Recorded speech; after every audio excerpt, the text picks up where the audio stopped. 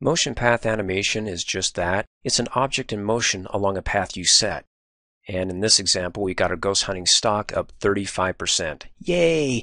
And for a dramatic effect, I like our ghost to celebrate and have him float up to about right there. So I want to set him on a motion path that ends at that point.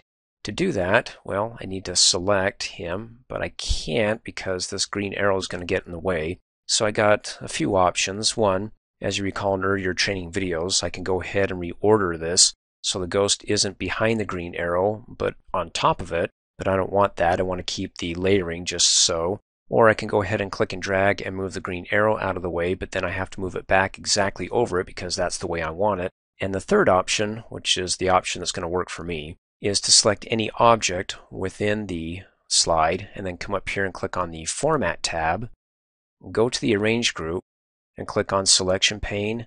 And there we go. Let's see, Picture 8 is the green arrow, because when I click on Picture 5, that's the ghost.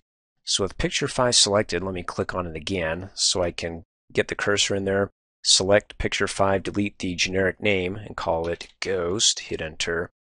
Then click on Picture 8 once, click on it again, so I can delete the contents therein, and that's the green arrow, hit Enter.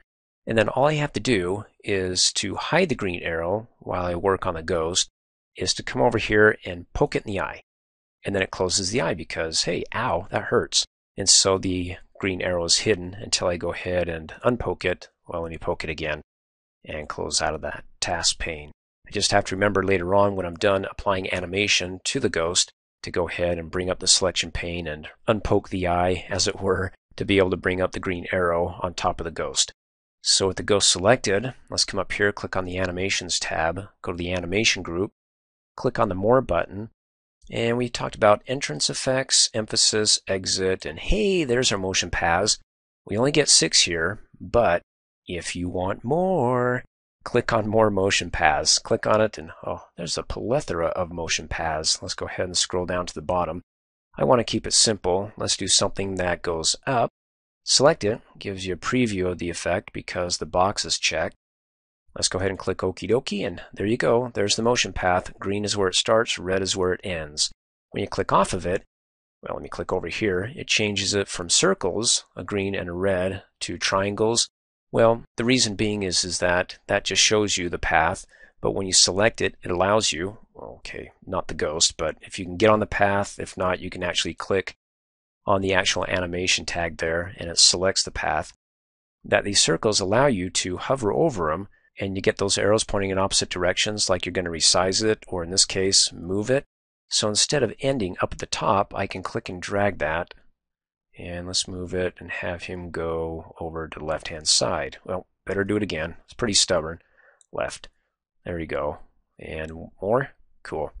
And then let's go ahead and see what it looks like. Click Preview, and zing! Well, that's pretty spooky. So you're not stuck, at least when it comes to line motion paths. You can manipulate them, or any for that matter, where it starts and where it ends. But you do have additional effect options. Click on it, where you can go up, down, left, or right. If I go left, it goes back to the default size of when it goes from one point to the other point, but of course going to the left. And you can, go ahead and select it, if you can click on it, and rearrange that. In addition to the other effect options, click on it, you have the locked and unlocked. Unlocked means that you can go ahead and move the, click off, move the ghost, and it moves the motion path with them. Let me go ahead and hit undo. But if you do the effect to lock it, that means that the motion path is locked. So when I move the ghost down here, well, what's going to happen is when I start the animation, he'll jump over to the starting point and then slide across. Want to see? Preview, bump, he jumps and then slides over, and then he goes back to where he started. Well, in the design view, let's go ahead and go to the slideshow and see what it looks like. So he's down there, click, zing, and when he's done, he stays there, but that's where he started. In any case, let's go ahead and hit the escape key to go back, and let's hit undo.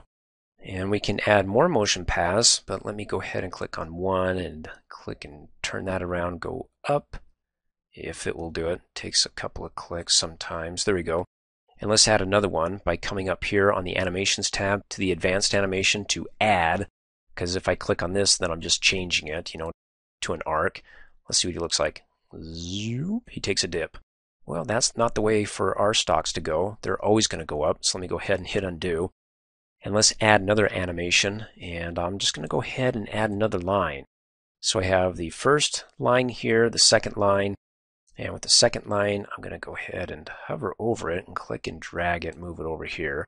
And I'm going to have the green go to the end point of that one, and the end point come up here. All right, so you see what's going to happen? It's going to go up and then over. How's that going to look in the presentation? Let's go ahead and do slideshow down below on the status bar. Click to activate it. He goes up.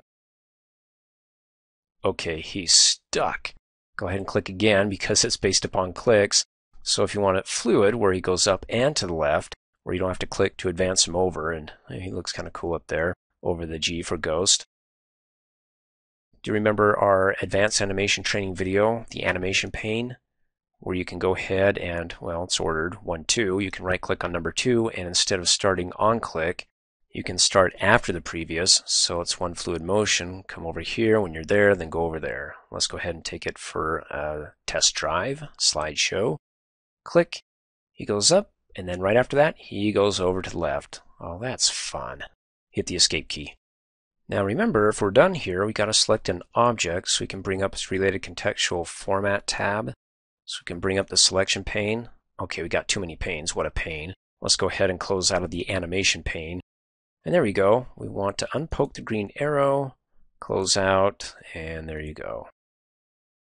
Thanks for watching. Hey, as a quick reminder, if you like my video, please give it a thumbs up. You can also click on me and subscribe to my channel to get notified of the latest videos. And for great specials on my products, please see the description below this video.